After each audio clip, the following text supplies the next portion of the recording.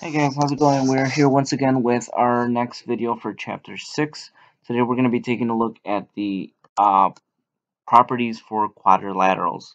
Okay, now we essentially, again, as you can see probably on my left hand side, and if you can't, go ahead and pull out your family tree. Okay, so pull out right now at this moment your quadrilaterals family tree, so you guys can go ahead and follow along with these quadrilateral properties that I have.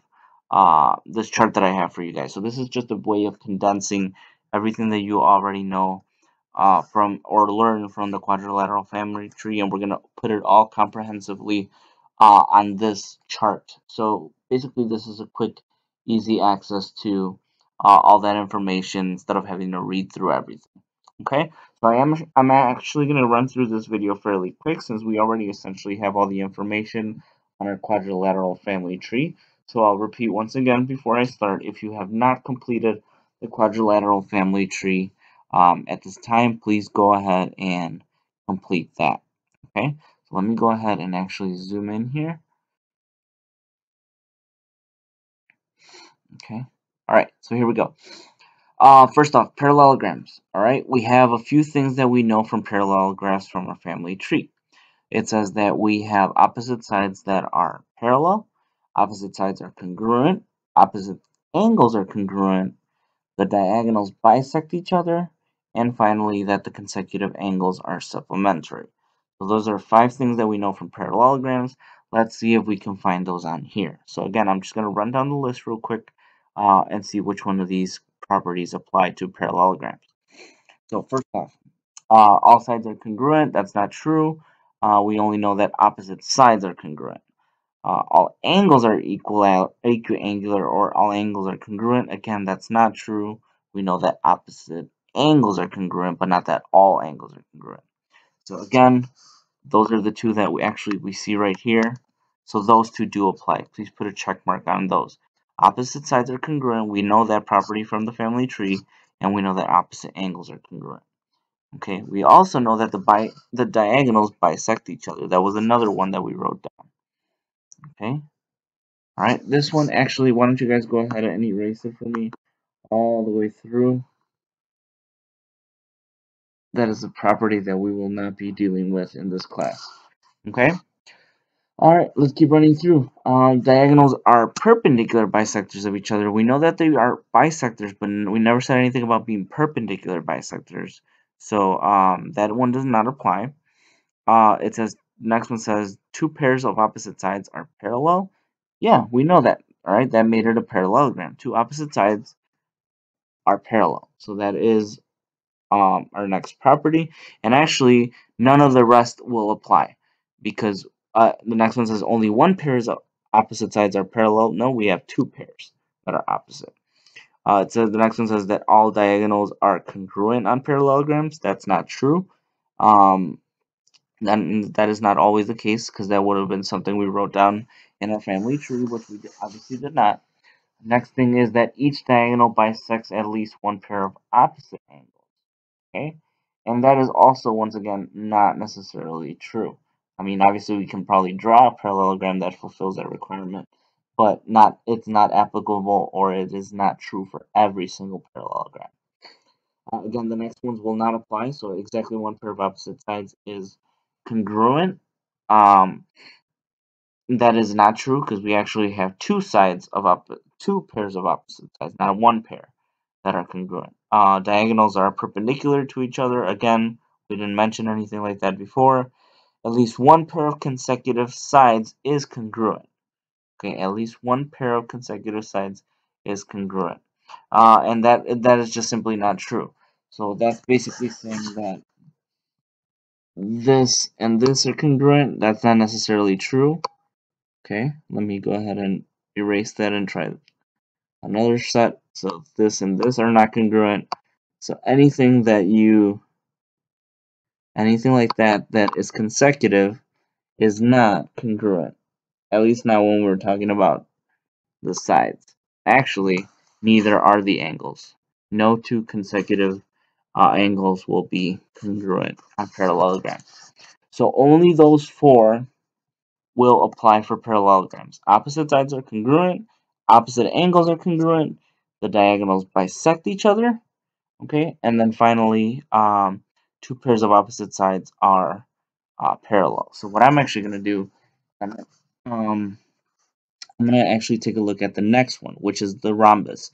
Now, notice on your family tree, guys, again, I keep referencing back to our family tree. So if you haven't done that one, if you haven't done that video yet, please go back and do that one. So for the family tree, it says that for rhombus, it actually falls underneath parallelogram. What does that mean? Well, that just means that everything we checked off for parallelogram is also going to check off for rhombus. We're going to check off a few more things, but we definitely have to check off those because a rhombus is underneath the parallelogram. It is a parallelogram. Okay. So let's go ahead and see what other things apply here. Well, what other things did we write down for rhombus? We wrote down that we have 4 congruent sides. Okay, so all sides are congruent. This top one definitely applies. Okay, we didn't say anything about all the angles being congruent, so that we can skip that. But we do know that the diagonals will bisect each other. Okay, all right, so we definitely can go ahead and mark that one off. But not only do they bisect each other, they are also perpendicular bisectors, meaning they will create perpendicular diagonals. Okay, all right. And actually, let's go ahead and read through the rest of these. Only one pair of sides are congruent. I'm sorry, only one pair of sides are parallel. That's not true because we have 2 pairs of sides that are parallel. The diagonals are congruent. We never said anything about that, and that didn't apply for parallelograms either, so no, that's not true. Each diagonal will bisect at least one pair of opposite angles. And yes, that one is true. Okay, if we draw a diagonal, okay, if we draw both diagonals, we'll actually notice that those diagonals will bisect at least one pair of opposite angles. So yes, that one does apply. All right, the next one says exactly one pair of opposite sides is congruent. That's not true because actually all sides are congruent. Okay, not exactly just one pair. The next one says the diagonals are perpendicular to each other. Yes, they are. We already talked about that. Next two say at least one pair of consecutive sides is congruent. Okay, at least one pair of consecutive sides is congruent. Okay, well, let's think about that. Consecutive sides. Okay. Um, Actually, yeah, this one does apply. All right, because if we think of consecutive sides, in this case they actually will be congruent because guess what? All sides are congruent on these rhombuses. So yes, that does apply. Okay. All right, the next one says at least one pair of consecutive angles is congruent. That is not true. Okay. All right, because one angle might be like we drew for the parallelogram. One angle might be 80, the other might be 100. They do add up to be 180, but that says nothing about them being congruent. Those are obviously not congruent.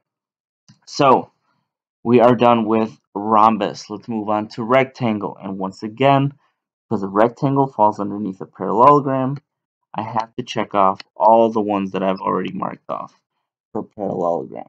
Okay, those 4. Again, I know I'm running quite fast through this, guys, but again, all I'm doing is condensing our family tree and making it into one nice chart. Okay? The next thing is, okay, let's see, for rectangle, are all sides congruent? That's not true. Okay, you can see from the picture up top, that's definitely not true. All angles are congruent, though, because they are all 90-degree angles. So yes, that one does apply. The next one says the diagonals are perpendicular bisectors of each other. It is not true. So you can think of a really long, skinny rectangle. We could definitely draw in our diagonals, but they will not be perpendicular. Okay, so that one does not apply. All right, the next one. Let's see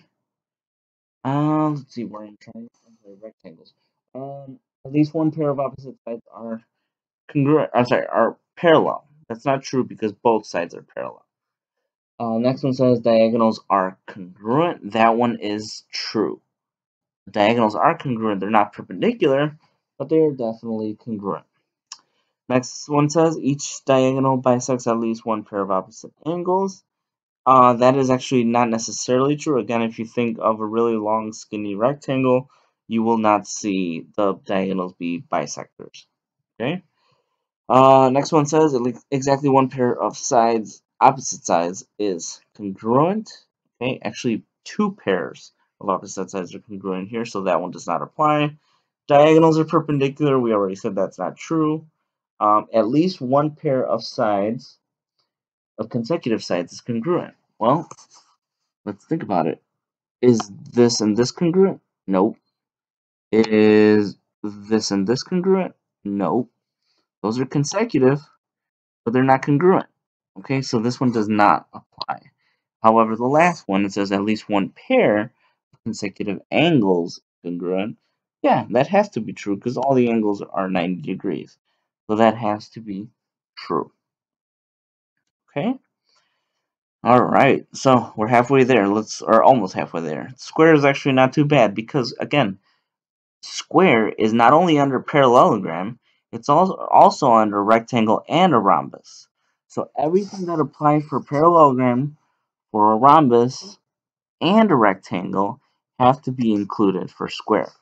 So I can see right off the bat that a rhombus was equilateral, so I have to check it out for square. A rectangle was equiangular. These are all properties of parallelograms. But my diagonals are also perpendicular bisectors because that applied for rhombuses. Alright, the next one that applied was diagonals are congruent. That one, that one, that one, and that one. So quite a bit here for squares. Let's just go ahead and confirm those last, I believe it's only two that didn't apply. Only one pair of opposite sides are parallel. That's not true because we have two pairs of sides that are parallel.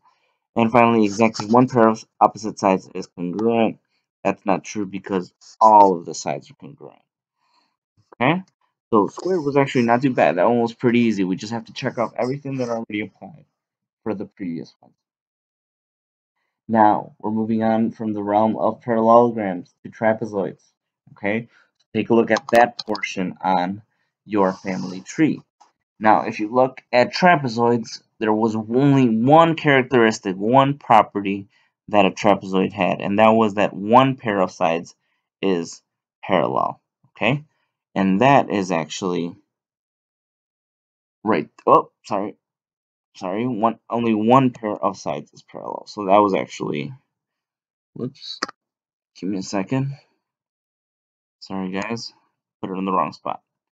Why does it keep doing that? Give me 1 second, guys. Let me adjust this. There we go. Alright, so exactly one pair of opposite sides is parallel. Okay? Not congruent. They're parallel. Okay? That was trapezoid, and that was the only thing that applied to trapezoid. Obviously, it is it is a quadrilateral, so yes, the inside angles do add up to be 360, and yes, it does have four sides, but the only other distinguishing property of trapezoids is that we have only one pair of sides that are parallel. Now, having said that, isosceles trapezoid falls under trapezoid, so that also takes that property. However, there are a couple more that we apply here. And if you read the three things that we wrote down for isosceles trapezoids, which is congruent legs, congruent base angles, and congruent diagonals, we can see which other ones will apply here. So, let's see. Only one pair of opposite sides are congruent. Parallel. We said that one did apply. Okay. But the next one also, the diagonals are congruent. We also said that one in our family tree. Okay. Each diagonal bisects at least one pair of opposite angles. That's not necessarily true. But exactly one pair of opposite sides is congruent. That is true. Remember, guys, up here, those two are congruent. Okay, so exactly one pair of sides was congruent. The bases weren't, but the the legs definitely were congruent. That's what makes it an isosceles trapezoid. All right. Next thing is diagonals are perpendicular to each other. Again, not necessarily true. At least one pair of consecutive sides is congruent. Not true, because the bases may be different from the sides, so definitely not true. However, the last one does apply. If you remember, let me see if I can draw it here. This angle and this angle are congruent, so base angles are congruent, which means the other two base angles are congruent. So if I were looking at the first two, so these two down here, those are consecutive, and yes, they are congruent, so yes, that last property does apply. Okay? Alright guys, we're almost done here. Let's go ahead and finish off. The only other one we have to take a look at is kites. Now, kites had three different things here on our family tree. We had congruent legs. We had I'm sorry, let me repeat that. I was looking at the wrong one. We have two pairs of adjacent congruent sides. We have perpendicular diagonals, and we have one diagonal that is bisected. Okay, so two pairs of adjacent congruent sides. So let's see what that satisfies.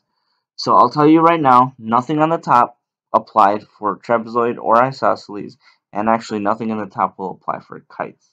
The only one that we definitely apply for kite would be this one.